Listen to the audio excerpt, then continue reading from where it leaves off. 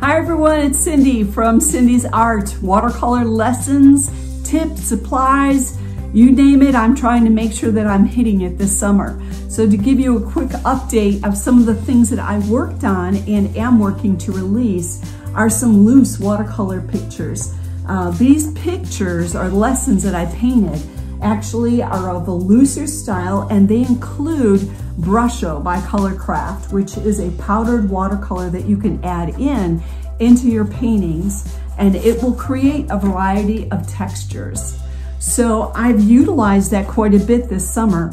I also have done a number of watercolor lessons using birds. I'm looking to try and create a looser style, and if I have a more brownish type of bird where there's not a lot of color, I'm trying and testing out vibrant colors in the background just to see what that looks like. If you're looking for water, I've got some watercolor lessons that are in there, ocean, beaches, waves in there. I just finished up the videoing for this. These are ocean watercolor bookmarks, and I'll be releasing that over the next couple weeks. And come the fall, I think I'm going to go ahead and release this video.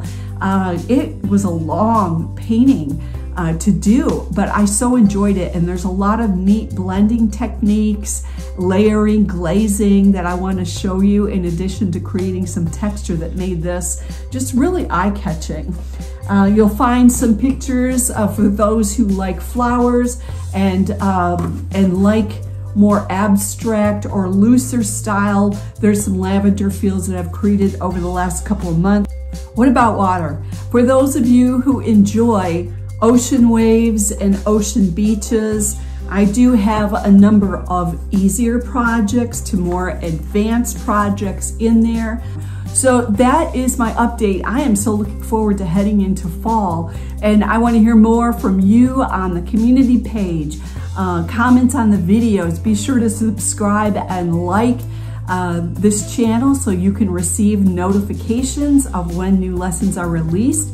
Right now I am releasing videos on Fridays for you, and I'm taking polls in the community page to find out what you want me to paint. So good to see you again, guys. I hope you've enjoyed your summer. It's almost done. Then we're gonna have to head into the fall paintings. Ow, I can't believe it's passed by already. All right, we'll see you next time.